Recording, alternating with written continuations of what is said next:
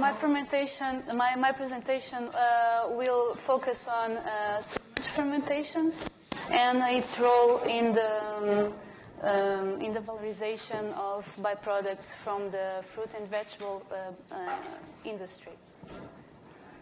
But first, I want to lay out some basic concepts about fermentation technology, and only after that I will show you two examples of products that can be produced through submerged fermentation, as Bruno already talked to you about. Are you listening well? Sí. Okay.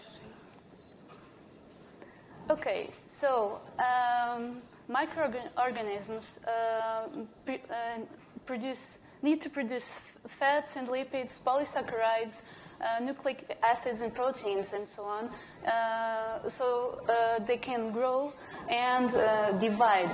So all these molecules are made of carbon, oxygen, nitrogen, and to a lesser extent of hydrogen and other elements such as phosphorus, sulfur, and potassium. And so if we need to grow these cultures, these microorganisms, we need to supply all these elements to the cells, either in the form of a growth medium or through the addition of air, CO2, sugars, and so on. Okay, so assuming that we are supplying all these nutrients that the cell needs to grow and all the needs for the cell are met, like pH and temperature, then we would observe an exponential,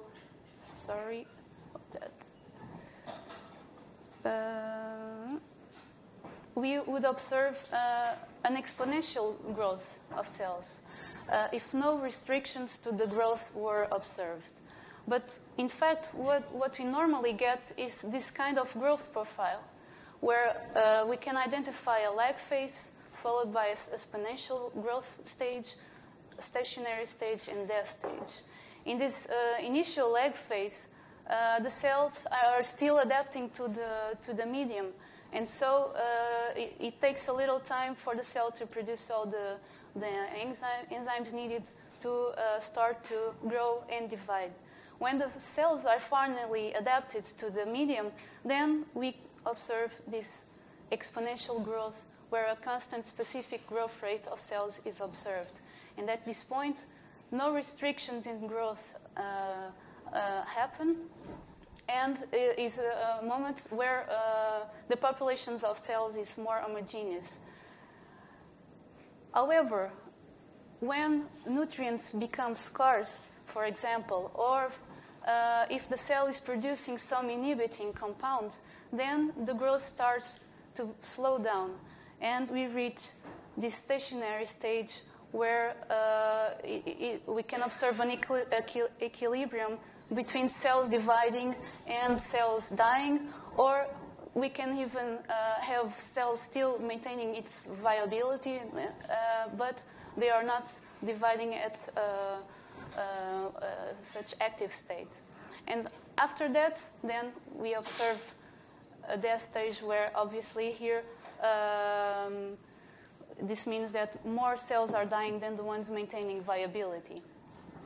So if we want to extend this exponential stage, we need to supply to the cell, to the culture, a set of conditions. And so we need to know what is the best temperature for the cell to grow, the best pH, composition of medium, concentration of nutrients, and also very important, the right dissolved concentration of oxygen. In an industrial setup, all these parameters are strictly monitored and controlled, and depending on the goal of the process, we may need to maintain all these parameters constant, or we may need to vary them over time.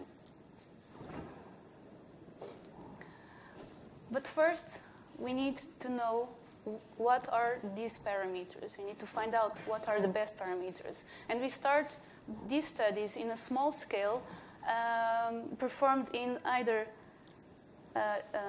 deep well plates with a capacity of 1 to 2 milliliters culture, and also in shake flasks with capacity that goes up to 1 liter.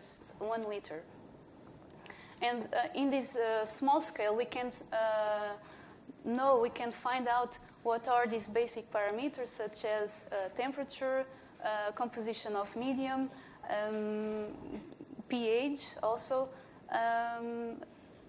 determine initial values for growth rates and yields of the process. This small scale has two basic disadvantages that are the incapacity to control the concentration of dissolved oxygen and to control the pH of the culture. After these initial studies in a small scale, we can start to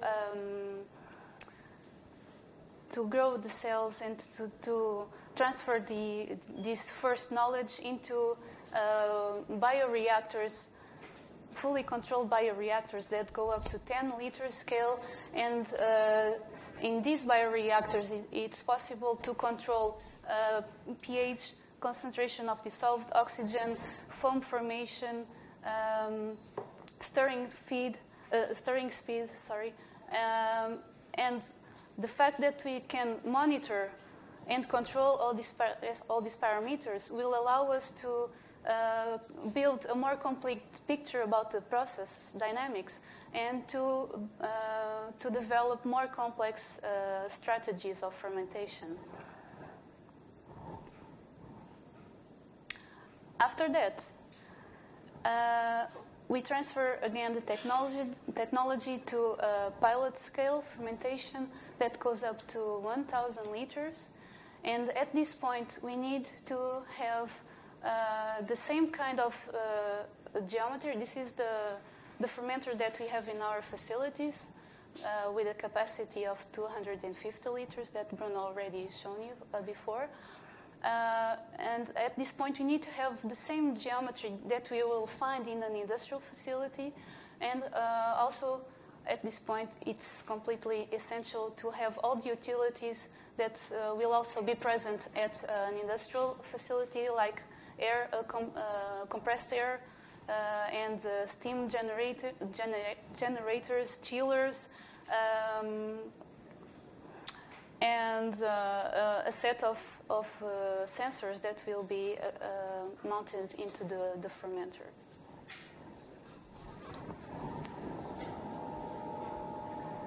Okay, the fermentations can be operated in batch, fed batch, and continuous mode, being the fed batch mode the more versatile and the one that is normally used to build up a high concentration of biomass. And in this mode of operation, normally we start with a growth medium with low concentration of carbon source, and then after a period of batch, we start to feed the culture with a concentrated solution of a given carbon source, like glucose, for example. And this feed mode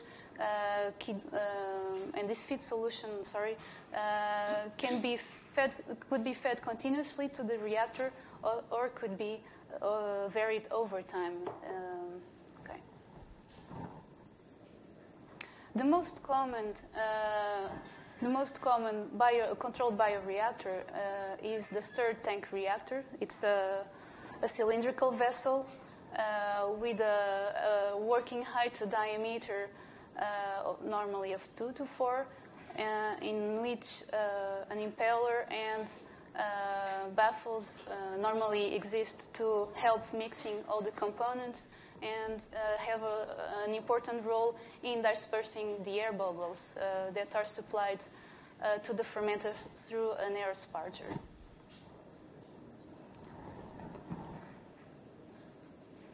Okay, so when we increase the volume of the fermentation vessels, we start to have some problems in the mixing of the components, either the medium or the oxygen supplied to the culture. And so we need to have great care when we are increasing the size of the fermenter, because we cannot extrapolate the data that we obtain at a smaller scale into a higher scale, simply because when we increase the size of the vessel, we start to get, for example, gradients of dissolved oxygen.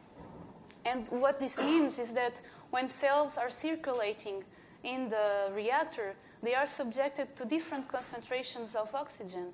And this could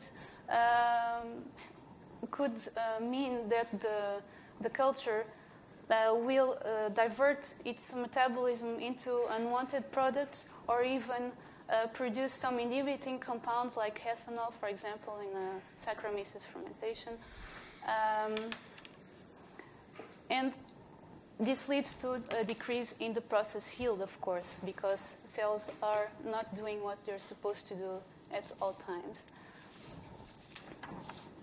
The same happens. Let me just tell you that this is particularly important in aerobic fermentation, where concentrations of dissolved oxygen are really very important. And the same happens in a fed batch fermentation. When we are adding a very concentrated solution into the culture, in the point where the solution drops, the cells in their vicinity are subjected to very high concentrations of carbon source. And as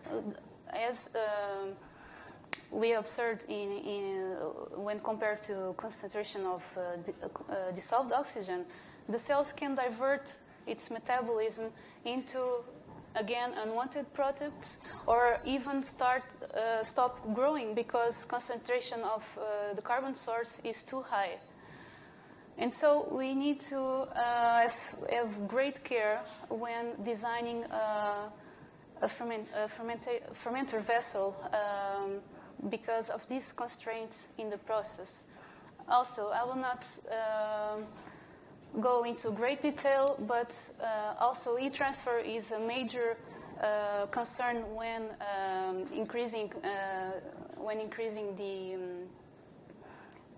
the size of the vessel and the fermentations itself. And I just want you to bear in mind that due to the cell activity, most probably you will have to continuously cool the fermenter in order to maintain the set point temperature. Finally, one last issue that I want to address is the generation of the inoculum. In a very large fermentation, we need an inoculum very strong, very active, and we have to know that normally the amount of inoculum represents 5 to 10% of the initial fermentation medium. So, in a large fermentation, we need to have a series of inoculations with increasing sizes or volumes, so that when the inoculum reaches the biggest fermenter, it's a really strong culture, active, so that the permanence time in the reactor, in the bigger reactor, is minimized. Because, as you may imagine, the costs of operating this large vessel is really high when compared to those smaller ones. Okay, so after this brief presentation about some basic concepts, I just want to show you some examples of products that can be obtained by submerged fermentation. Bruno already talked to you a little bit about the PHAs, which are polyesters, and that are accumulated in a cell as a response to a stress imposed to a cell, and so the microorganism accumulates the PHA as a reserve stock energy of carbon. Okay. Depending on the elements of the monomers, you can get different polyhydroxyalkanoates, and these different polyhydroxyalkanoates will then have different characteristics, and so we can obtain rigid thermoplastics, thermoplastic elastomers, as well as grades of waxes, adhesives, and binders.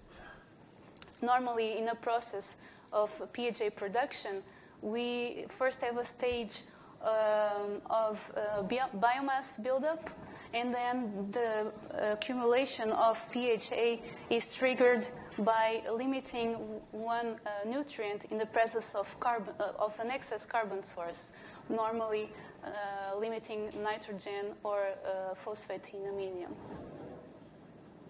Okay. Here, okay.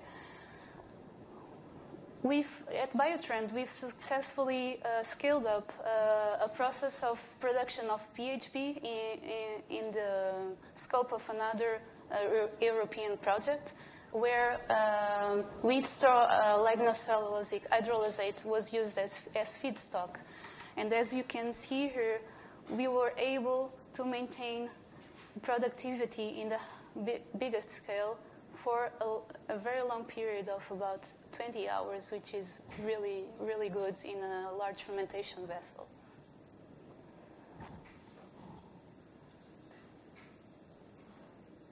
Another example is the production of succinic acid.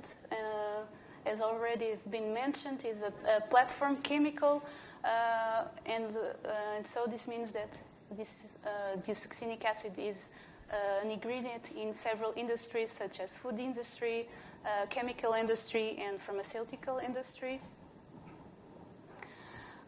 Many research has already been done using both bacteria and yeast.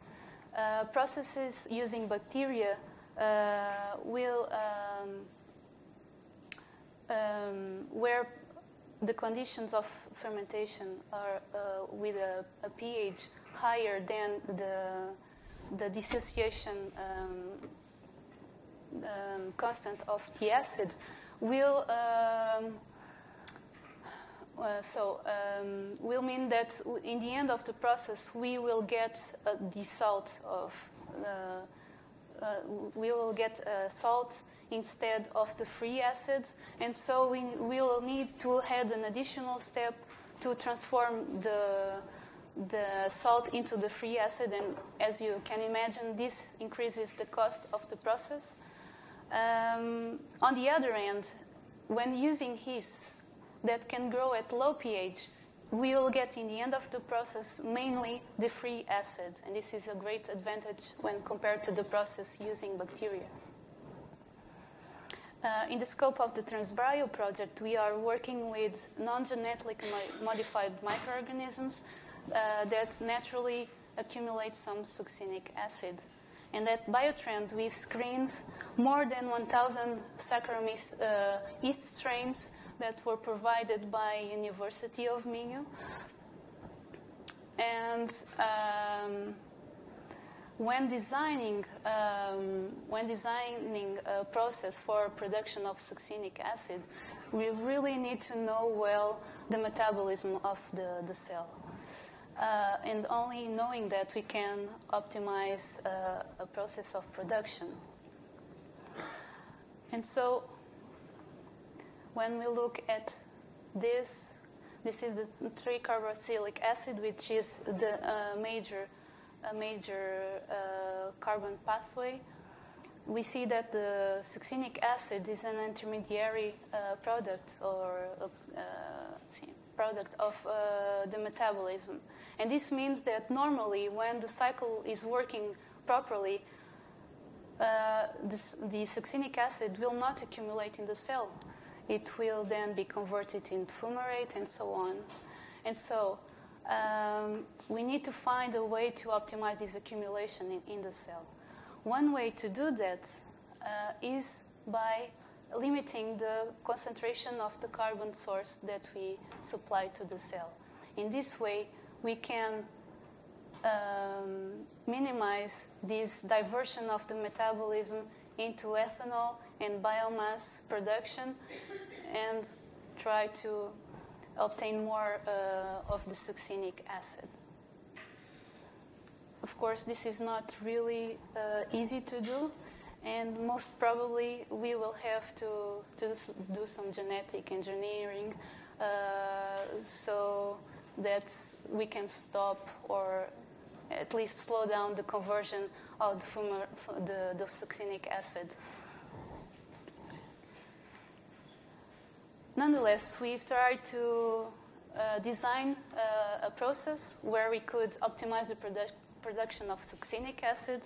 And here you can see 10 isolates that were tested at BIOTREND compared to a reference strain, a natural producing strain of yeast, and 3 strains that were genetically manipulated in order to optimize the production of succinic acid.